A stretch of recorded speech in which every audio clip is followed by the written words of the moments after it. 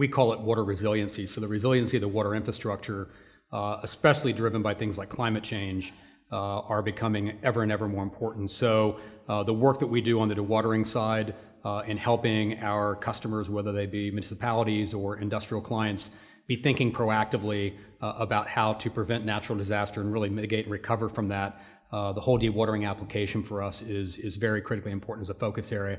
Second, I would echo the notion of what we call water productivity. So again, when you think about the digitization of networks around the world right now and using smart networks to help our industrial customers reduce their energy use in water and water recovery is very important. I completely echo Laurent's comments that while when we're looking for new technologies, I would agree we're looking for really disruptive technologies, but what we sell to our clients every day is how do you eke out that next 5 to 10% reduction in operating cost, because you have to live to fight another day. So we're thinking both short-term and long-term in our applications.